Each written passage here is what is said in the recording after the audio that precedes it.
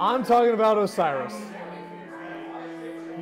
Osiris is the son of both Geb and Nut, brother of Isis, whom he eventually marries. Holy shit.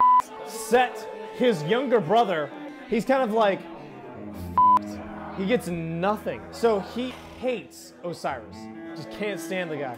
So what he did is that he tricks Osiris into laying down in this coffin or sarcophagi. So Set's like, check this shit out. It's really comfortable. Osiris is like, you're my brother, I'll do anything you say. So he lays down in this coffin, sarcophagi, whatever you want to call it. Set shuts it, binds it closed. Set then takes it into the Nile and just lets it drift down the Nile. It then finds itself somewhere embedded in a tree. Isis is just like, where the fuck is my goddamn brother slash husband? I haven't seen him in months. So she wanders the Nile in memoriam of Osiris and comes upon a tree that inside the tree is embedded a coffin. She is like, that's a funny fucking thing that's in a tree. So she pries it out of the tree, opens it up, and inside is her dead-ass husband slash brother.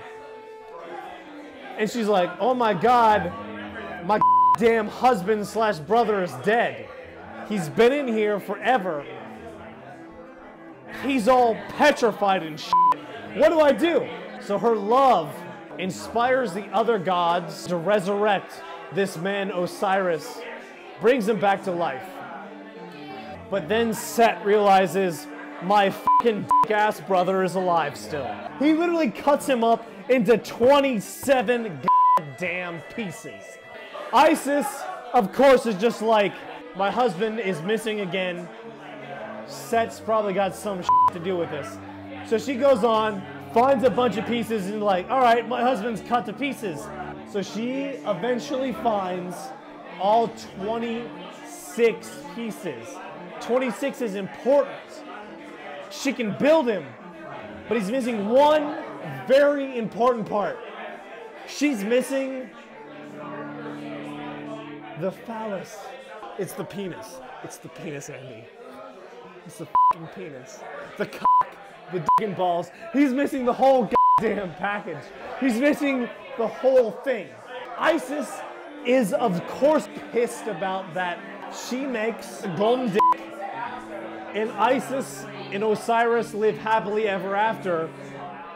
Set's just some salty asshole in the corner. There's nothing after that. There's literally nothing after that. I spilled my drink everywhere. And this is your fault.